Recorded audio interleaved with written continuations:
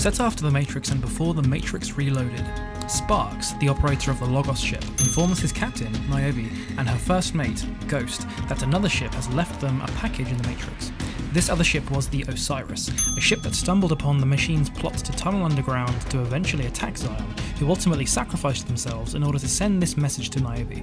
Tap or click in the upper right corner of this video now to see the recap of that Animatrix story.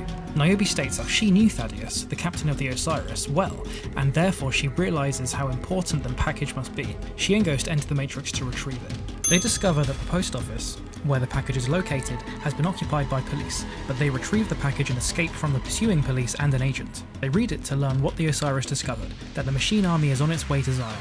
Commander Locke tasks Niobe and Ghost with calling the rest of the ships back to Zion to coordinate a defence. They visit an airport in the Matrix to send a coded message to the other ships via payphones. During one call, Niobe learns that Axel, a crew member of the Vigilance ship, has been taken by agents, so she and Ghost must save him with the help of the Vigilance captain, Soren. A mysterious man, who we learn in the Matrix Revolutions is an exiled program called the Train Man, tells Niobe that Zion only lasted 72 hours last time.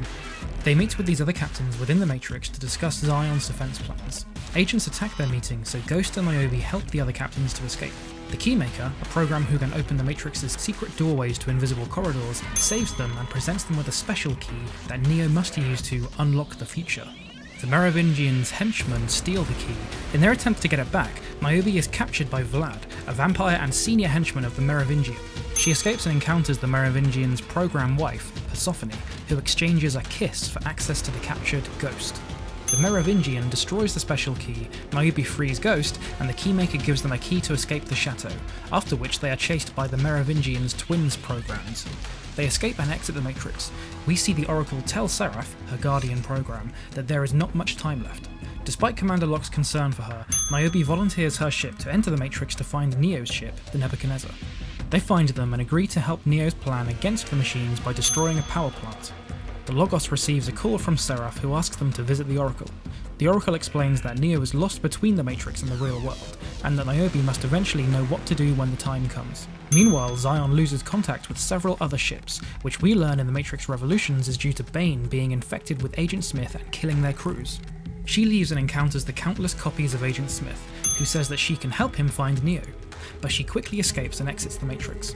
The Logos is attacked by Sentinels, so Niobe activates the EMP to destroy them. Thank you for watching, everybody. If you are a Matrix fan and you want to recap all of the information about the trilogy and the games and the Animatrix and generally everything to do with the Matrix story, then subscribe to Jam Punch because I'm releasing a new video every single week. My name is George, this is Jam Punch, and I'll see you next time.